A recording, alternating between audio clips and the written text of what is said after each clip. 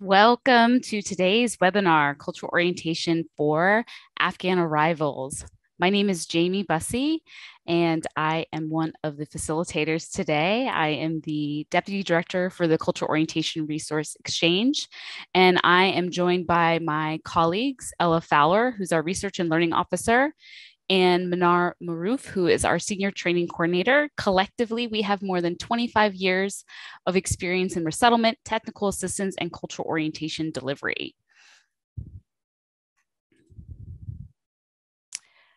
As we start today's webinar, we want to inform you of a few important parts of what we'll be doing today. First, we will be recording today's session. We also have enabled the live transcript. You will be able to find this at the top or the bottom of your screen, and you can enable this. As a note, the live transcript is not 100% accurate. It sometimes mixes up words that might sound similar to one another. In addition to recording the webinar and the live transcript, we will be sharing the recording and all the resources that we provide today after the session. It takes us about 24 to 48 hours to get that out to everybody who's registered. So if you have staff who registered but are not able to be here, they will receive that email. And we also will make the webinar widely available for everybody, even if they didn't register. Finally, I see a lot of familiar names. So welcome to those who are familiar with CORE's webinars. But if you are new, our motto here is that your participation matters. And on that note, we are going to review some of the Zoom features we're going to use today. The first feature that we're going to use is the raise your hand feature. You'll be able to find this on your menu at the bottom or the top of your screen, depends on where your menu is located on your computer. To test this, so you'll see the icon and we want to test it. So I'd like to see a show of hands. I see a couple of people have already raised their hands. I would love you to raise your hand if you have been deployed to one of the safe havens or military bases. So if you have been deployed to one of the bases, that is accepting Afghan arrivals, we'd love to see if you have you been there? And I see some people have raised their hands who have been, so that's great. I'd love to also go ahead and raise your hand if you have started receiving Afghan arrivals at your local resettlement agency. Oh, good. I see some of the hands are going up. So yes, quite a few have already started receiving Afghan arrivals that are specific to those that have been evacuated starting in August. Great. So we're going to use the hand raising feature a little bit more later on. The second feature we're going to use in today's webinar, which you guys are very familiar with, I see already, is the chat function. So I can see a lot of you have already used the chat function. So we do have, at this time, we almost have 400 people on this call. So that chat function is going to be quite lively, which is great. If you've not used that before, you can find that on the bottom of your screen. We'd like to have you practice. So, oh, great, Lillian's using the emoticons. So I'd love for you to answer in the chat how long you've worked in refugee resettlement. So how long in the chat feature have you been in resettlement? So you could put 6 months, 2 years, 3 years. Oh, great, I see some 9 years, 1 month, 7 years. Wow, there's a lot of variety. 9 months, 3 months. I think I saw a couple weeks on there. They're really great. 22 years. Wow. Excellent. So great. So I see we all are using the chat feature quite well. The last two features that we're going to be using today are the question and answer and polls.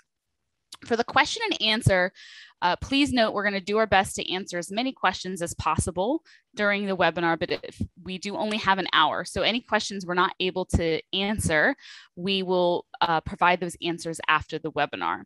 The other thing that we've done with the Q&A is that when you put a question in the Q&A, other people can upvote. So what does this mean? This means that if you see a question that you also want answered, you can hit like, and that helps us to prioritize which questions are most important to you. And again, we also use the poll feature. When that happens, you'll see the poll pop on your screen and you'll be able to respond to the question. With that, let's get started. So by the end of today's webinar, we hope you will be able to Explain how Afghan evacuation is impacting the delivery of key CO messages across the CO continuum. Identify differences and similarities in providing CO to Afghan arrivals with attention to APA requirements. APA is Afghan Placement and Assistance Program. We also want you to be able to find and use core resources to address needs of Afghan arrivals for effective cultural orientation delivery. And we want you to mobilize to provide cultural orientation as a critical service for arrivals and know how to stay up to date on changes. We divided this webinar into 3 sections. We're going to start with learning about cultural orientation messaging that's happening before Afghans arrive to local resettlement agencies. We're going to unpack the APA requirements, and then we're going to look at tips and resources to be successful in delivering cultural orientation to Afghans. I want to start by acknowledging that the current events with Afghan arrivals and Operation Allies Welcome is unprecedented during most of our lifetimes.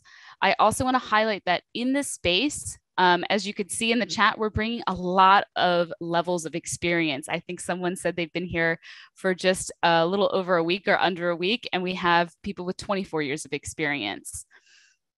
I think that this is going to be important. I also want to highlight it's important to recognize all of our limitations, regardless of experience, and also the ability to rely on one another and those at your organization and your community. This is a evolving situation. The APA requirements, which we'll talk about later, a lot of those have been coming out in the last weeks. We also just got new guidance today about walk-ins. And so it's really important that we remain patient and flexible. And with that, I'd like to actually briefly review what is happening with cultural orientation at the military bases or safe havens. And to do this, we're going to play a game of true or false using the hand raising feature. So let me get my participant pane open so I can see how you guys are answering. So on the screen, I will provide a statement and I want you to raise your hand if it is true. If you are unable to find the hand raising feature, you can also put your answer in the chat. So the first statement we have is, in the past, special immigrant visa holders from Afghanistan received formal pre-departure cultural orientation. Raise your hand if you think this is true. And again, I see so far we have 80 people who have raised their hand that this is true. We have over 100. I'll give you guys 5 more seconds. Again, if you think it's true, raise your hand. All right. So the answer is actually false. In the past, special immigrant visa holders processed through the Afghan embassy did not receive formal pre-departure cultural orientation. This is different than the majority of other refugees that are processed through resettlement support centers. If you are new to resettlement, which I see there's many of you who are new to resettlement, and you're unfamiliar with pre-departure cultural orientation, we recommend that you check out the About Cultural Orientation page on our website, and Ella's going to put that link in the chat. We're not going to spend time today talking about pre-departure cultural orientation in regards to the resettlement support centers, but it's really important to understand that usually refugees receive pre-departure cultural orientation. However, historically in the past, special immigrant visa holders did not. They did receive emails with information about life in the United States and what to expect. But you can imagine when you're packing and preparing to leave, there's a lot of information. And so you might not have read that email, right? We also bring this up because if you have worked with special immigrant visa holders in the past, you may have experienced the need to manage expectations and also misinformation that might have been slightly different than some of the other populations that you serve. All right, so let's do another true or false. So let's go ahead and lower your hands. I'm going to lower everybody's hands so we can have a fresh start here. Okay, perfect. So the next statement we have, and again, you're going to raise your hand if this is true, is that before leaving bases, all Afghans will receive cultural orientation. Again, raise your hand if you think this is true. And I'll give you about 15, 20 seconds to do that. And again, if you can't find the raise your hand feature, you can also put your answer in the chat as well.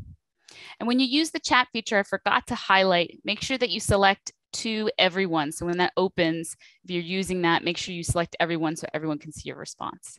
All right, so we have a lower number of individuals who think this is true. So let's find out.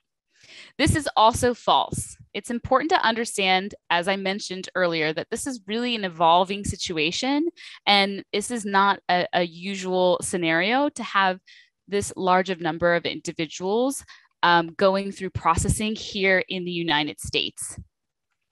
And so there's a lot of factors that might influence if and what kind of cultural orientation messages individuals are receiving prior to them arriving at your resettlement agency.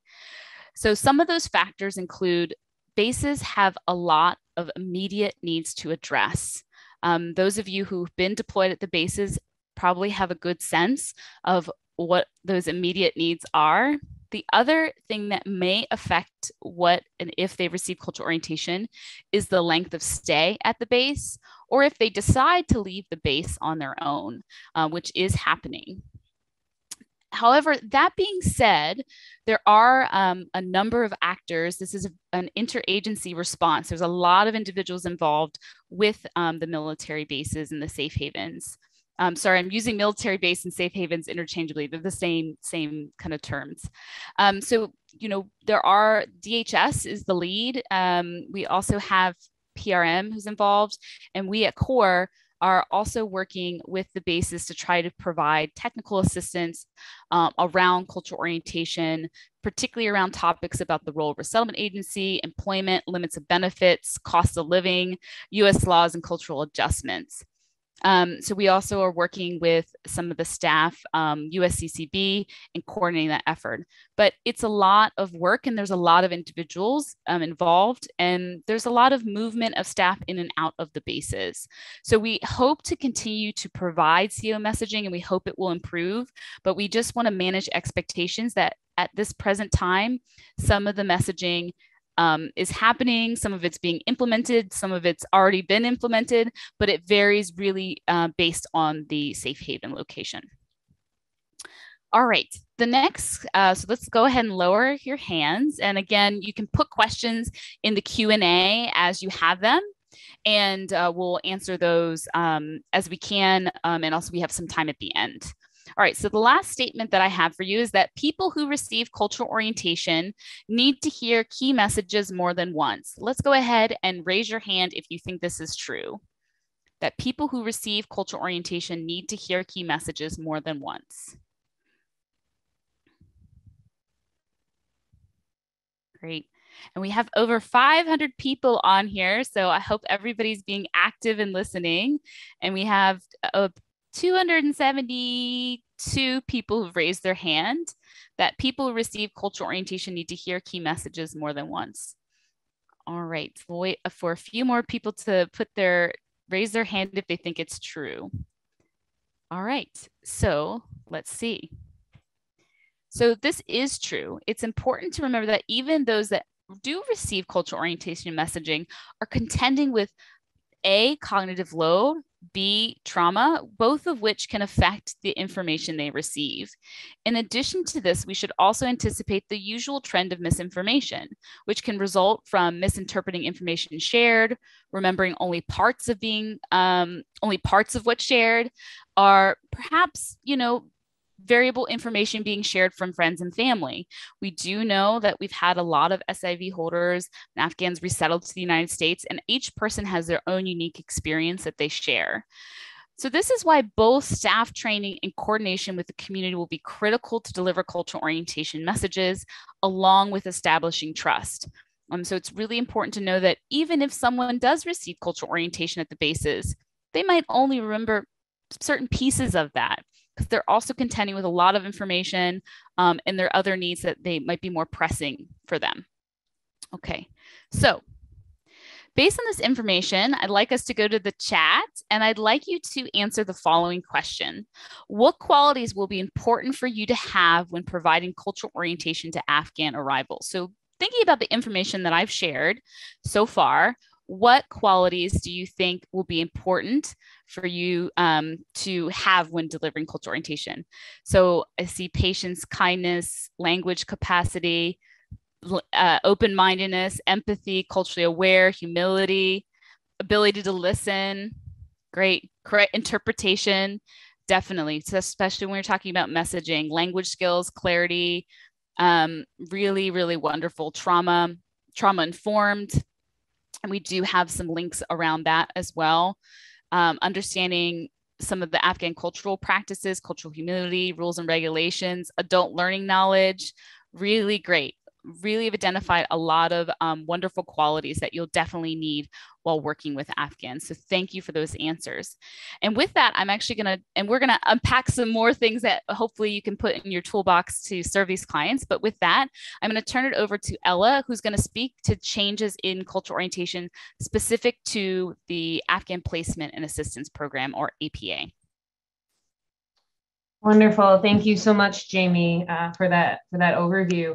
Again, just want to encourage folks, if you have any questions, to go ahead and use that Q&A feature. And we are going to do our best to answer the questions throughout the webinar and at the end today. So please continue to go ahead and share any questions that you have.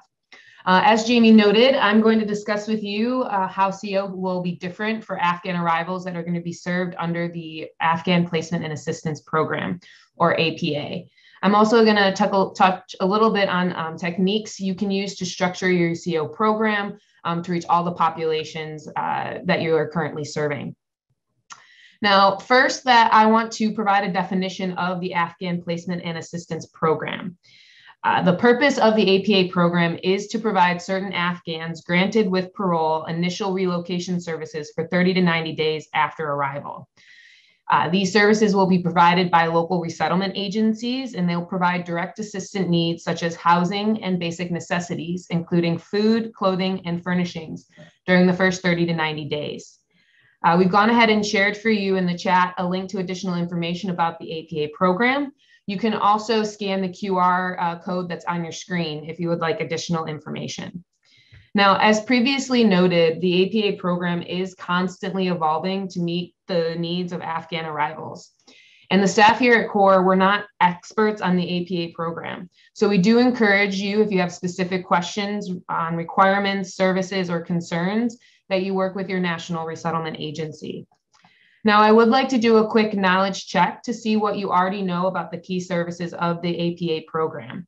So we're going to go ahead and launch a poll. So Manar is going to pull that up on the screen for us. And the question that we have for you are, what are some of the key services of the APA program? And your answer choices are cultural orientation, housing, access to immigration assistance, and referral to medical services. Please go ahead and select all the services that apply. And if you can't answer the poll, you can do so via the chat feature.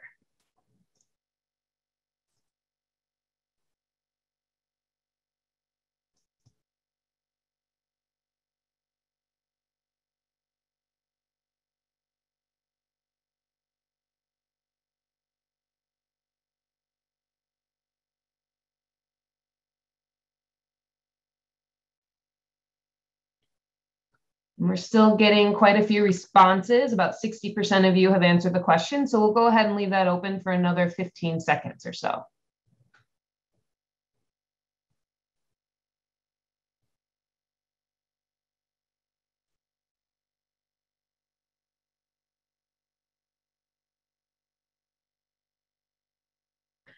All right, we're going to go ahead and close that poll, and we're going to go ahead and share the results. Thank you so much, Manar.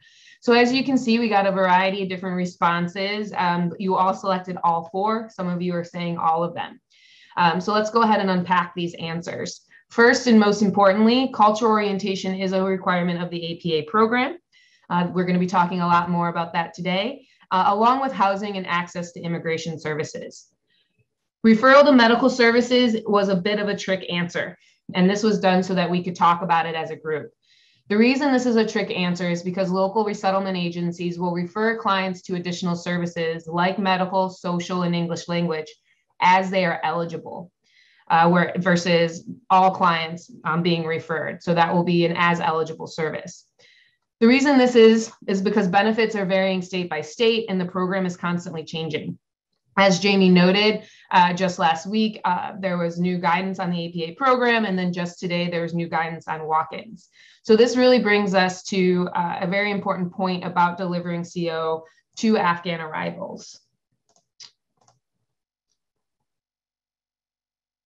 So I'd like us to take a moment and think about snow. And on the screen, we have this beautiful image of snow, its whiteness and its beauty and how it can look perfect, undisturbed, and uniform. While snow can look the same, I want you to reflect for a moment on snowflakes. When we look at an individual snowflake, are they all the same?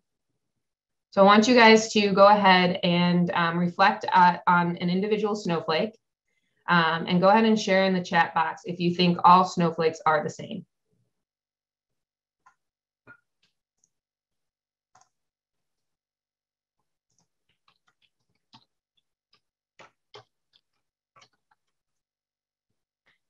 Great. I'm seeing a lot of chats coming in to the chat box, and most of you are saying the answer is no. And this is correct. So if we look at the next slide, you'll see that those two snowflakes are the same. Each snowflake is unique. And when we are serving clients, they are much like snowflakes. With Afghan arrivals, it's important to remember this point and to not assume all Afghan arrivals are SIV holders or that they have limited English proficiency. Instead, there'll be a lot of variety, just like you were serving any other population. So how does this affect cultural orientation delivery? Let's think about this with another poll question. So we've gone ahead and launched another poll on the screen, and the question is, what are some techniques we can use to deliver cultural orientation to diverse clients?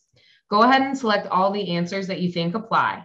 Your answer choices are: provide everyone with the same CO sessions, identify what CO messages are best for the group, use a whole office approach to CO delivery, and customize CO delivery for certain topics. Again, if you're unable to answer this poll on the screen, you can go ahead and use the chat feature to answer.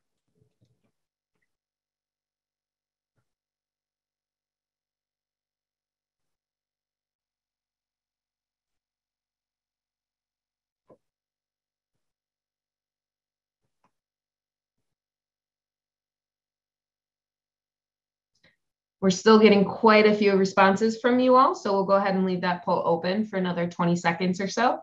Again, if you're having any issues, you can answer in the chat box.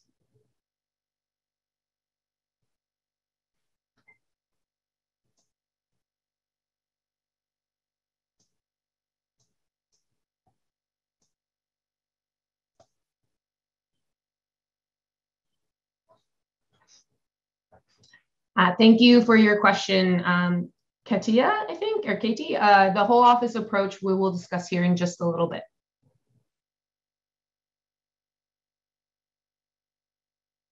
It looks like most of you have stopped answering the poll, so we're going to go ahead and close that poll and share our results. So as you can see, the highest answer choice from you all is D, customize CO delivery for certain CO topics, followed by B, identify what CO messages are best for the group, and then C, use a whole office approach, and then lastly, very few of you selected A. So the correct answers are actually B, C, and D. And so we're going to go ahead and unpack this a little bit more. So first, the reason that we don't want to provide the same CO messages to everyone for all our CO sessions is because we have clients enrolled in different programs. So if you give the same CO sessions to everyone, then you're not taking a student-centered approach. So all the techniques that we just, that were correct answers are focused at putting clients at the center of their learning and building CO programs that focus on their needs. By making CO programming student-centered, we can reduce client confusion, improve client retention, and streamline CO delivery for clients and resettlement staff. If you are interested in learning more about student-centered CO delivery, we encourage you to explore our provider onboarding page and additional resources.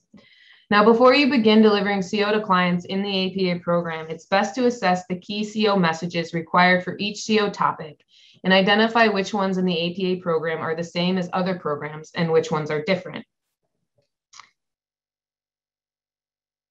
Once you have done this, you'll be able to determine the appropriate mode of delivery for each CO topic and their key messages, customizing topics as appropriate for your local context and client needs. You'll be able to determine which CO topics are best delivered in a group setting with all clients enrolled in multiple programs, in a group setting with APA clients only, or in a one-on-one customized setting. As you identify the appropriate mode of delivery, you'll also begin to identify staff roles, responsibilities, and expectations, as well as who is best equipped to deliver and reinforce certain key CO messages.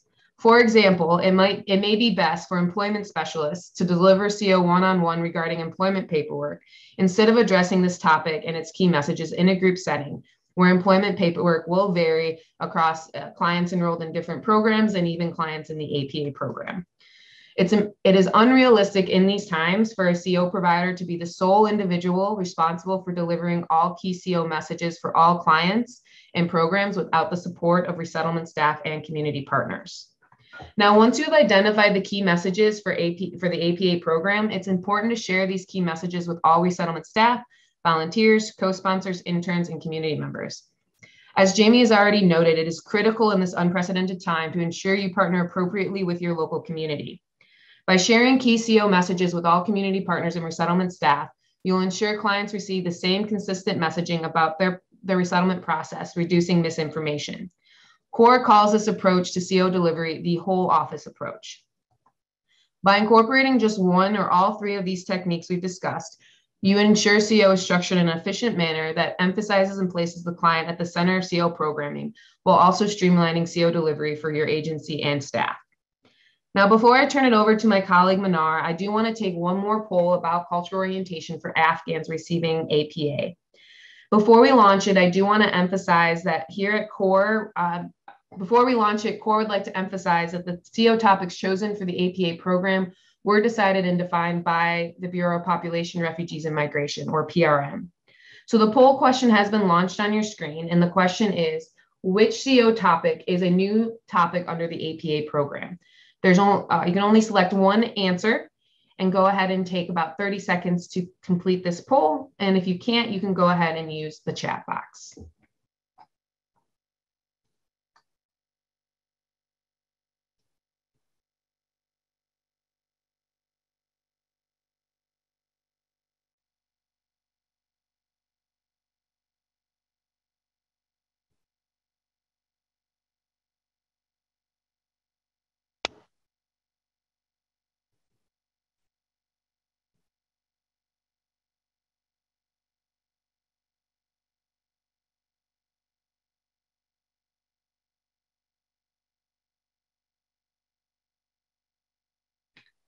We're still receiving a few more answers, so we'll go ahead and leave that poll up for another few seconds or so.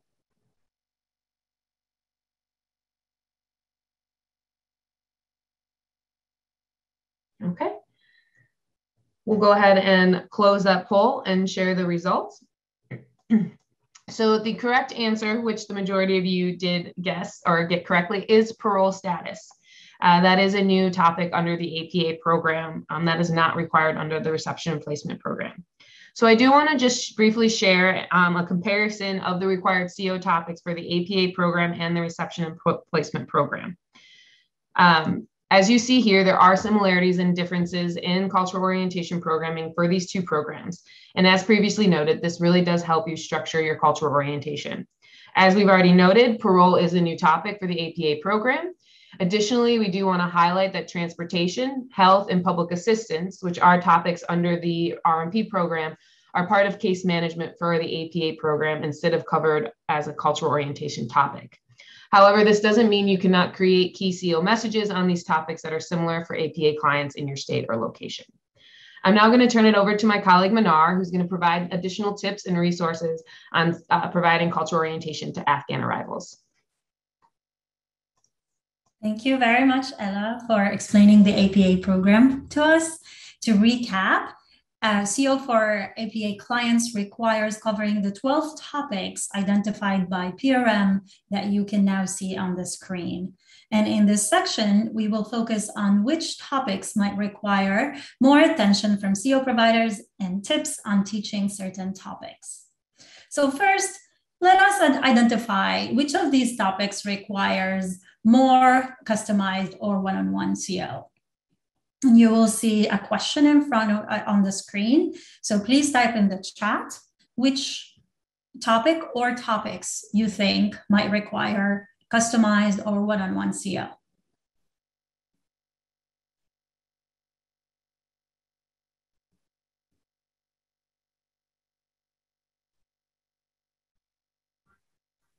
I see hygiene, safety, your new community, parole, hygiene again, parole status, budgeting, personal finance. Great, thank you all for sharing. It is true. Explaining parole status requires one-on-one CO due to its unique benefits and eligibility. And similarly, the budgeting and personal finance lesson should be taught one-on-one due to the different financial and employment services those on an NPA status are eligible for, which will vary by case and state. You may still want actually to provide general information on these topics, and CORE has identified key messages for parole status that we will share with you soon. Now, which topics do you think might require more attention? And please type in the chat.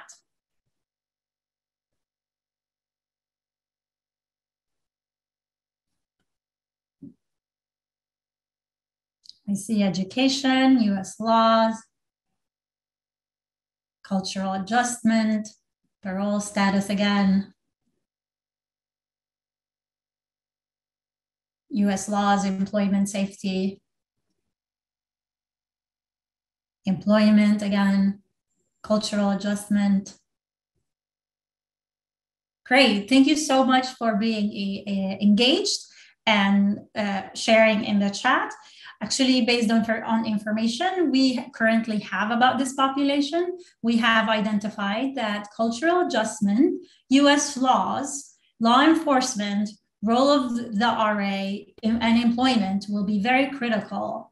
And although, as noted in your responses, all these topics are important.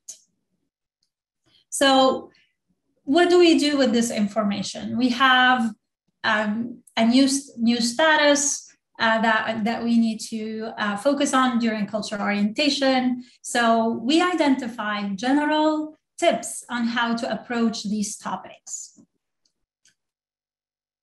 And the first one is to apply a sensitivity lens, especially when talking about cultural adjustment and US laws. And that's because for newly arrived immigrants and refugees, cultural adjustment can take some time, especially if it is accompanied by resettlement trauma and stress, which affects family dynamics as a result. This is not to assume that everyone who will respond negatively to resettlement stress. And therefore, CO providers should have a nuanced approach to discussing topics like family dynamics and domestic violence with clients. And again, we don't want to assume anything about our clients. Like Ella mentioned earlier in her beautiful snowflake image, we do not want to assume that these changes might lead to domestic violence or negative family dynamics. And in order to avoid these assumptions, one tip could be to hold separate CO sessions for men and women to allow space for clients, specifically women, to learn more about their rights and feel safe to share freely. Our next tip is to reiterate same topics at multiple points during CL. Like Jamie mentioned earlier, cognitive overload and competing priorities, in addition to stress, can affect someone's ability to retain information. Therefore, it is important to plug in information at multiple points during CL. For instance, in going back to the family dynamics topic, the same idea about changes in family dynamics due to stress can be reiterated under rights and responsibilities, specifically when talking about the First Amendment rights and the principles of equality for everyone, regardless of gender and age. And that also includes engaging or communicating with law enforcement at the same time. The third tip that we have for you is create trust with your client. What does that mean? So like Jamie mentioned earlier, there is a lot of misinformation, and a lot of the clients might have friends who have been resettled before, not knowing that they have been resettled under different statuses. They might offer information, thinking that they're being helpful. But what we really want to do is to create this type of relationship and rapport with our clients so that they can come to you for questions instead of reaching to their friends and family. This is not, like we mentioned, like I just mentioned, this is not a new issue. And like, for instance, as for the role of the resettlement agency, the APA status will require a tailored lesson because eligibility will, like we said, will vary based on case and state. And in this regard, it is very important to battle misinformation regarding benefits by stressing that benefits will vary by state and status, and that building trust can start. And like to build trust, it starts by active listening to your clients, actively listening, being honest about and clear about what you can and can't do for them, sharing resources that can be language specific when possible so that they can have the agency in information access. And the last point that we have is for certain topics like employment, for instance, provide general information. In employment, you can discuss the general rights and responsibilities for employment. You can do employment orientation, but it is better to refer the client to the employment team to discuss more status-specific employment opportunities for them. In addition to these tips, we identified certain resources at CORE, from CORE, that you can access to help you deliver cultural orientation for your clients. And one of them is our activity banks. As you can see in front of you, under activity banks, we have activity banks for multiple topics. And if we go to cultural adjustment, you can see that there are general tips on how to teach this topic and multiple activities that can be tailored regarding on how you deliver cultural orientation in person, virtually, in a group setting, or what else. There are also you will have exactly materials that you will need in order to teach this activity. The other resource that we have for you is the resettlement, the Core Nav or Resettlement Navigator. As you can see, it is in multiple languages. And if you click on one of them, you want to go to cultural orientation for refugees. And this is mainly a resource for refugees that they can access. For instance, if you go to employment, you will find multiple media in which clients can use and access information. So please feel free to share these resources with your client. And the last resource that we have for you is our newly launched Facebook page for Settle In. And this page is specifically for Afghan clients or Afghans in general to learn about the resettlement in the US. As you can see, posts are in English, Pashto, and Dari. And the posts are being posted and edited by our community, digital community liaisons, who answer questions that people ask within 24 to 48 business hours. So please feel free to use these resources and share with your clients. One thing I wanted to mention about the Core Nav is that you may have noticed that there aren't Dari resources, but we are at Core working on developing and translating a limited number of resources into Dari. And now we are going to turn it over to Jamie for Q&A. Great, thanks. And just a clarification, we have Dari in Settle-In and on CoreNav, but we don't have Pashto currently. So that is what we're prioritizing in Pashto is the videos. And so those will hopefully soon, those will be ready. And so we will, the best way to know about when things are ready from us is to sign up for our newsletter. So we'll give that link to you actually right here. You'll see there's a QR code. I think we're also going to pop that link into the chat. So if you're not registered for our newsletter, that's the best way to be updated about when new resources are becoming available. So I wanted to, we're great on time. So we've left plenty of time for Q&A. So I'm going to go ahead and pull that open and go through some of the questions. So one of the first questions is from Jenny. She says, it's my understanding that we don't yet know what services they will receive because they might fall under different visas and thus receive different benefits. Is this correct? Okay, so let's unpack this question. So what I think the better terminology for us to use in this context is to say different status, right? So there are multiple statuses that we have when we talk about newcomers to the United States. Traditionally, we have refugees, we have special immigrant visa holders, and now another category is humanitarian parolees. And I think that was another question on here was, are Afghan evacuees still being classified as humanitarian parolees, or do they now have refugee status? They are being classified as humanitarian parolees. So when we think about another status to think about is asylum. So we think about these different statuses. Refugee status is only is provided when someone is overseas and then brought to the United States as a third country. Okay, this is why Afghans who are in the United States, they came directly from Afghanistan to the United States, they are being paroled into the country. Okay, so there's that distinction. Now, the second part of the other part of this question is they receive different benefits. So historically speaking, yes, refugees receive certain benefits through the reception and placement program. They're also eligible for some of the Office of Refugee Resettlement ORR funding, matching grant, preferred communities. Those programs are also available to other eligible populations based on the stipulations of those grants. I'm not an expert on all of them, but there is those different stipulations.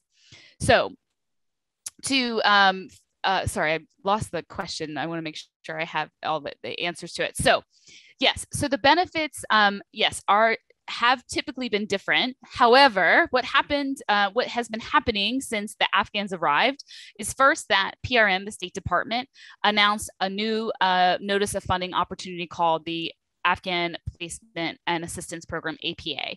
And what that did is that created a mechanism by which Afghans that were paroled into the country could be eligible for services for the first 30 to 90 days. And those services are outlined in the cooperative agreement. Those services largely mirror the same services that refugees would receive in the reception and placement program. But there are differences. And as Ella said, your National Resettlement Agency headquarters should be cascading that information in terms of those differences. So I think, for example, one difference in our, RNP, there's a 24-hour home visit, but in APA, I believe the time frame is 48 hours. So there's small differences with that. What we focused on today was the cultural orientation differences in terms of what should be covered and what shouldn't be covered. The other part of this question, I'm actually answering multiple questions because Charlie also asked, are they eligible for ORR funding? How has this changed? So in addition to APA, what happened last week is that Congress passed a continuing resolution which allowed for additional services that are funneled through the Office of Refugee and Office of Refugee Resettlement, ORR. And the other thing is there's also been an additional passing of that. Originally, that parolees couldn't get certain eligible services for medical, and now they can. So, as we mentioned, this is very fluid. So, 3 weeks ago, the answer to this question would be like, yeah, they're different. But as we move along, the services are being put into place. But again, this is why it's really critical that you're keeping an eye and talking to your leadership at your organizations and understand what those differences are as they evolve. Another example is previously walk-ins from the bases were not eligible for services, but that guidance has shifted. So it's really, again, just critical that you talk to your leadership and make sure you have that information as it is available. So I'm going to say that, Jenny, hopefully that answered your question. Let me see what else. We also answered Sadia's question about the status, and I thought it was a Friday. Rachel, yes, thank you. The eligible for public assistance. So that one was also answered. And let's go back to the top question. So I see we have, what is the expected length of processing time for evacuees in military bases? So we don't have a specific timeline. That's really going to vary on a case-by-case basis. And there's a variety of factors that might influence that. So there is a lot of different activities happening at the bases, both medical processing, case processing, and also applying for completing the I-795, our form I-795 for employment authorization. So I cannot give you an answer on the length of processing time.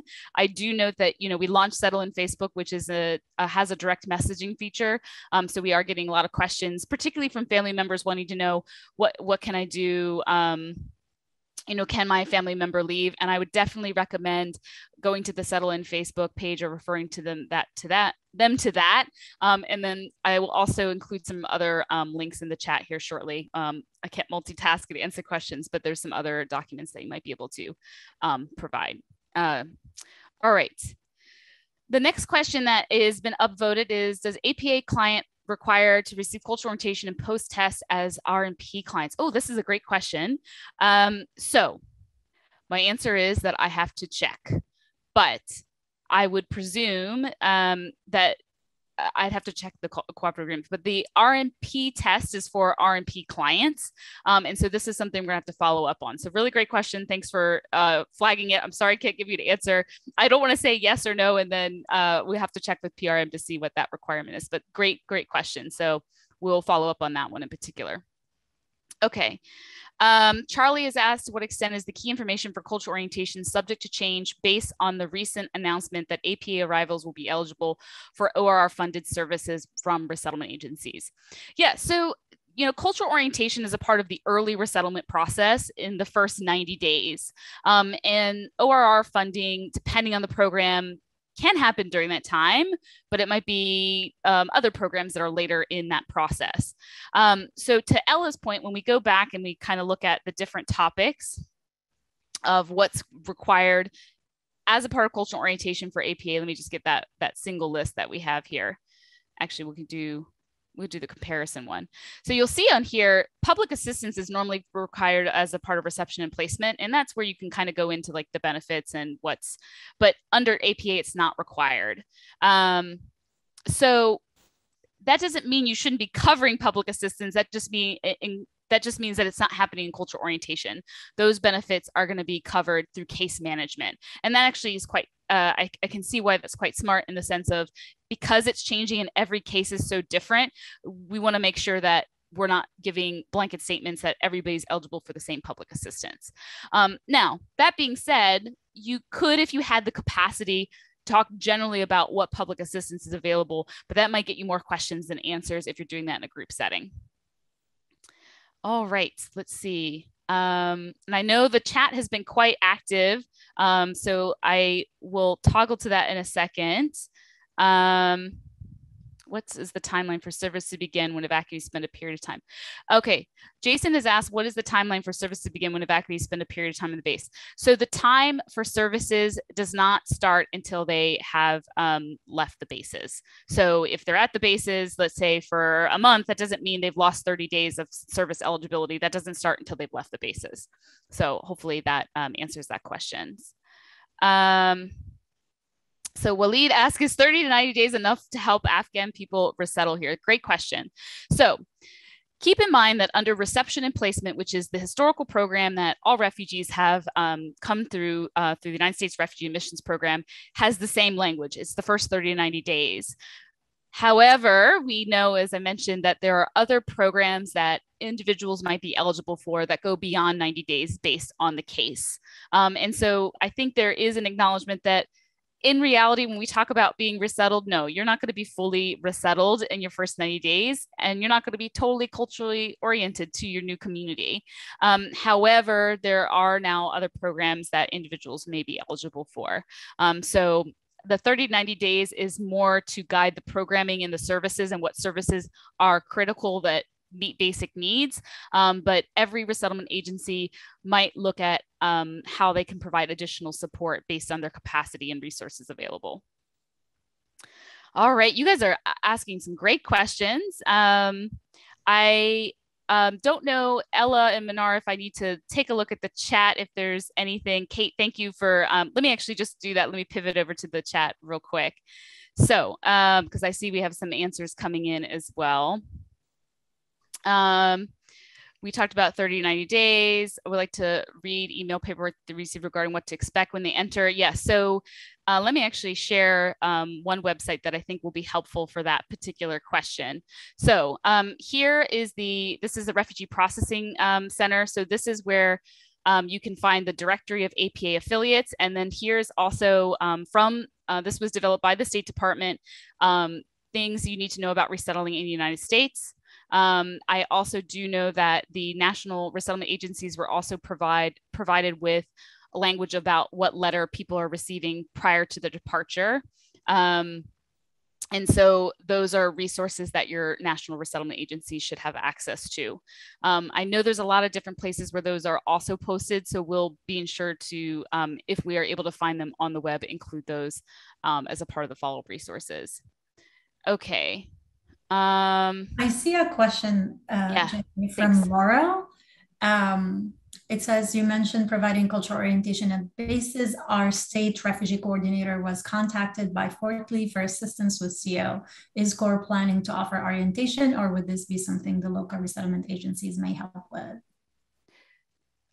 Sorry, the question is, yeah. Laurel, feel free. I don't want to take your voice away from you. Feel free. Is this in the chat or is it in the Q&A? It's in the chat. Okay, sorry, 1 second. I just, I'm obviously not as strong of an auditory learner. So let me just read the question here. Okay. Let's see. And again, if you could please use the Q&A, that will be helpful. Okay, providing cultural orientation. Our state refugee coordinator was contacted by Fort Lee for assistance with COs. CORE planning to offer orientations, or would this be something? Okay.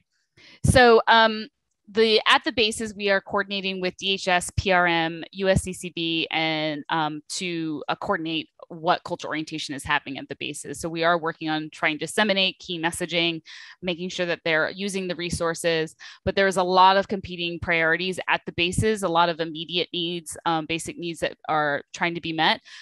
So it is possible that some people are being deployed and maybe assisting with that, but that's all being coordinated within the bases.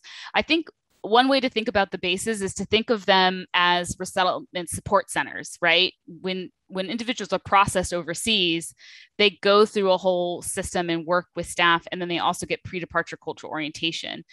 It's sort of what you have here is all the processing happening, but these are pop-ups. They just pop, we're only maybe a month and a half. I know Fort Lee was started a little bit sooner. And so there's a lot of things that they're putting in place. And so it is an evolving situation. So hopefully that answers that question. Okay. There is a really excellent question for us in the chat. Would you have good suggestions on advice we could give Afghans when we're telling them about CoreNav? For example, should we say CoreNav is a great resource, but keep in mind some of the resources and key messages are specifically for refugees in the RMP program? Or are there specific resources we should use? Yeah, great question. So at this stage, because of yes, let me just go to CoreNav as the best way to answer, I think, this question. So let me go here. Okay, so CoreNav, all the topics. Pardon me, I'm going to go into English because it's easier for me to navigate. So if we go to the start of CoreNav, okay, so anything that's under the United States Refugee Admissions Program is not going to be applicable to Afghans who've arrived here, because this is all about the processing part of resettlement. When you go under the cultural orientation section, these topics will be applicable because they've been, the majority of them have been written to include that language as eligible, and they've been written for a kind of national audience. I would carefully kind of check them to double, if you want to. But the topics we actually highlighted in preparation for this, there are specific topics that we think would be the best ones to provide. So under education, for example, this talks about the education system, supporting your child in school, digital awareness. That's relevant to anybody who's a newcomer. Okay. When we go to the learning English, same thing, it's relevant. So to answer, the simple answer is yes, you can still provide it to them. In terms of the best way to message and send them, we have created palm cards and flyers that give them instructions on how to use them. If you're nervous about someone's ability to navigate these systems, I think Settle in Facebook is going to be your best bet, because all of the messaging is being specifically customized to the present circumstances with Afghan arrivals. So this is a good starting point. If you're worried about, okay, can they navigate an app? This is a good place because we're customizing and catering and making sure we're answering those questions. All right. Thank you, Jackie. Answered the question about the assessment is not required, but is a best practice. So Jackie is one of the National Resettlement Agencies, USCCB. So just to follow up on that, the assessment is not required, but it is a best practice. So that is an answer to APACO.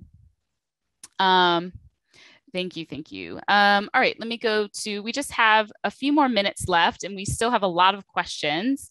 I think I'm going to take one more question and then we're going to wrap up and talk about next steps.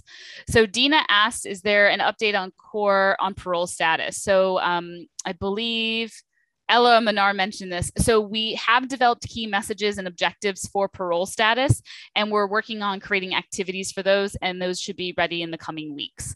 So we appreciate your patience, but we are coming up with some general kind of messages that you can provide to parolees about their status and what that means.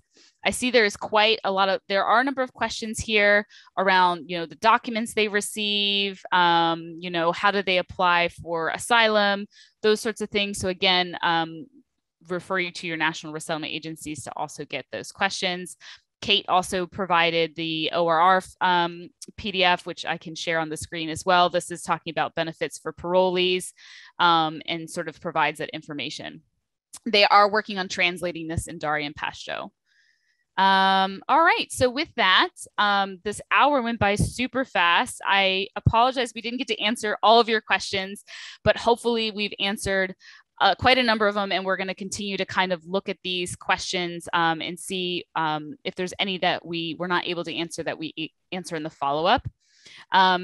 What I'd like to do is close out by inviting you to complete our post-webinar survey.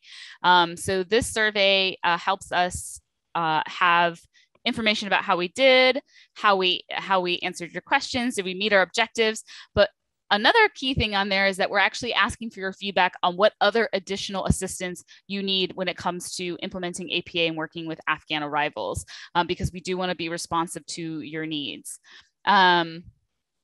So please, in the chat, you'll see that Ella has posted the survey. So go ahead and click on that. We've given you a couple minutes just to fill it out before we close out. And then we also have the QR code on the screen. So with that, I'm going to put myself on mute, give you guys a couple minutes to complete that survey. And thank you again for your wonderful engagement, your wonderful questions. I really appreciate everybody's interest and attention on this subject. And a big thank you to Manar and Ella for co-facilitating with me today.